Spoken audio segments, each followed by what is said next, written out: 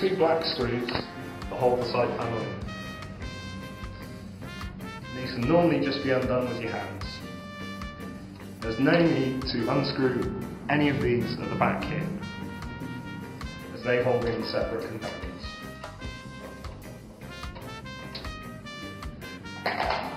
Your screws in the top, simply take a firm hold of the handle and slide it out.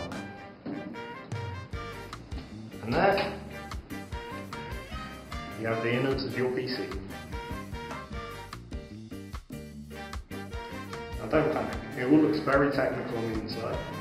But the first two things you have to notice is the power supply, there, and the signal cable there, that run into the back of your optical drive. In order to change it, you're going to have to unplug these. And they just slide straight out, but be gentle, because they're still quite fragile. There's your signal.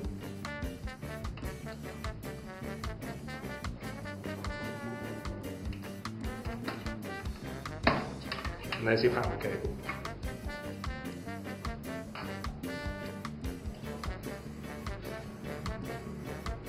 Your next step will be to unscrew the optical drive from whatever holds it into the case. Now all PCs are different, some might just slide out with clips, but ours, from the Dell Vostro 220, needs unscrewing.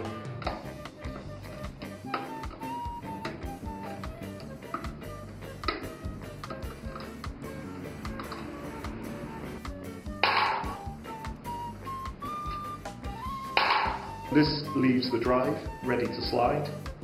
However, on our PCs, and maybe on your PC, there will be a faceplate.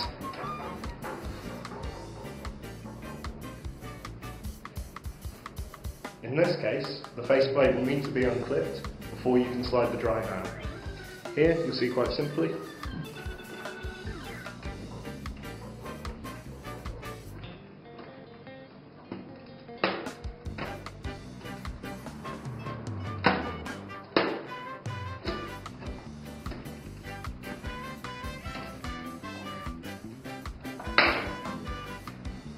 faceplate slides right off. Might also be time to give it a clean, because they tend to get a bit dirty inside. Now, your DVD drive, or optical drive, is free to slide out. Simply place your hand behind it, and push. And there, you have your faulty optical drive. Now, take your shiny new optical drive and slide it in gently from the top.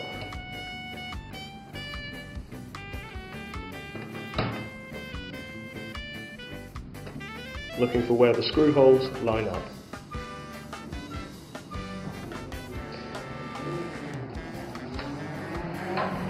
Now, take the screws,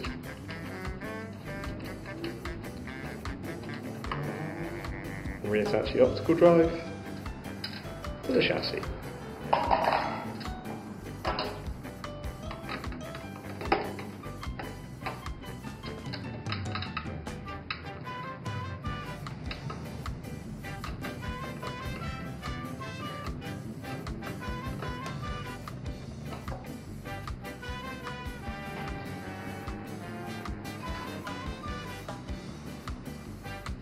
Now, final step is to reattach the cables. So if you remember, the smaller one is the signal cable, the larger one is the power cable, and you can't really get them in the wrong place.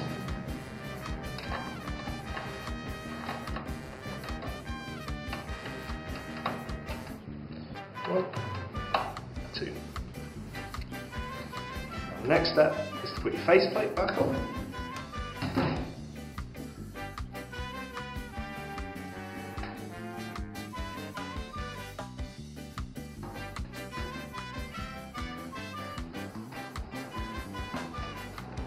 Clip it into the tabs at the bottom there.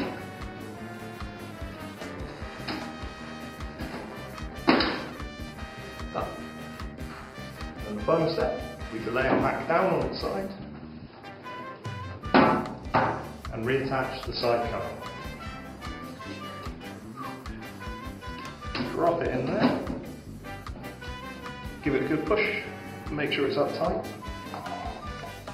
Take your final 2 hand screws.